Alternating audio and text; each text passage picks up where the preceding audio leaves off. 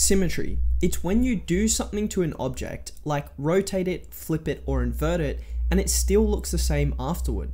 Everything in nature is fundamentally symmetrical, and mathematically we can prove that, but we won't today. Instead, we'll focus on symmetry in chemistry, which is actually super useful. For example, take two simple linear molecules, H2 and hydrochloric acid. They're both linear, but they aren't equally symmetrical. If you flip them end to end, H2 looks identical, so both sides are hydrogen, while hydrochloric acid doesn't, because hydrogen and chlorine are different atoms. And that difference in symmetry is why H2 is nonpolar, while hydrochloric acid has a permanent dipole.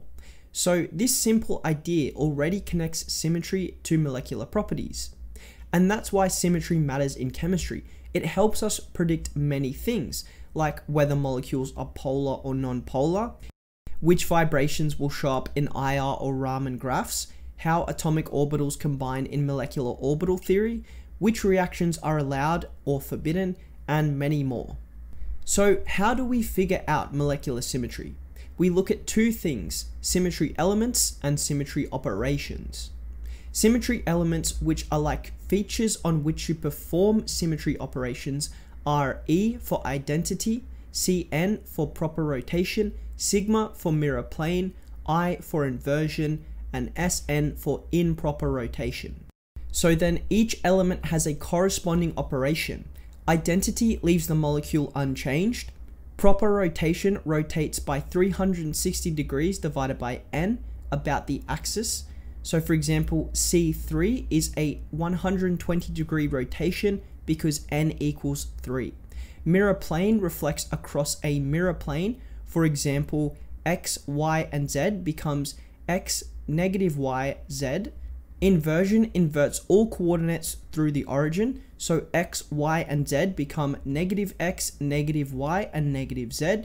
And improper rotation rotates by 360 degrees divided by n, then reflects across a plane perpendicular to the rotation axis. Now, to help us understand this better, let's quickly apply these to some real molecules. Identity. Take methane. The identity operation simply means doing nothing.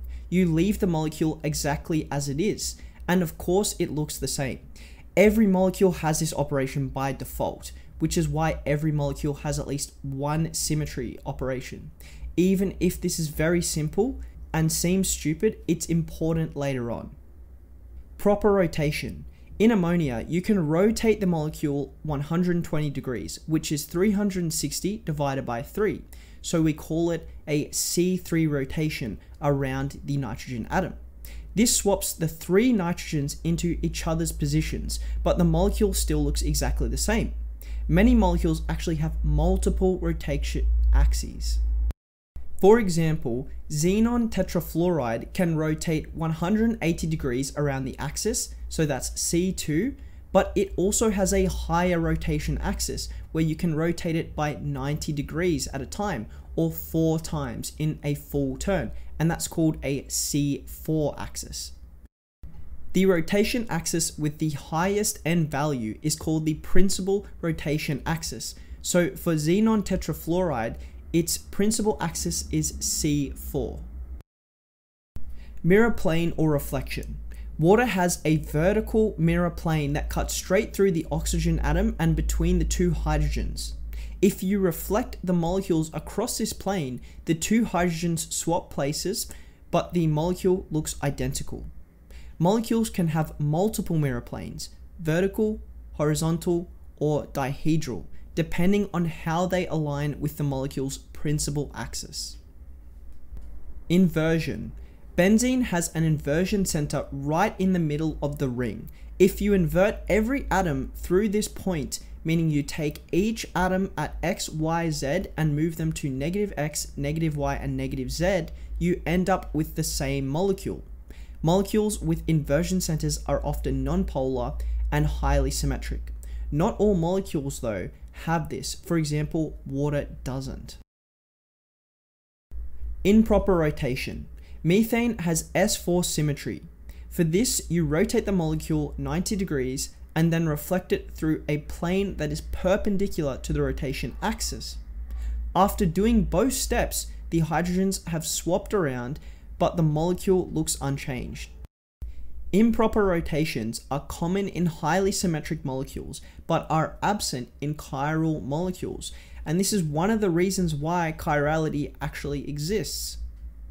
So once we know which symmetry operations a molecule has, we can assign it to a point group, which is a classification that tells us everything about its symmetry. And point groups are the foundation for predicting molecular behavior, but we'll explore this later. Finally, every molecule's order is simply the total number of symmetry operations it has.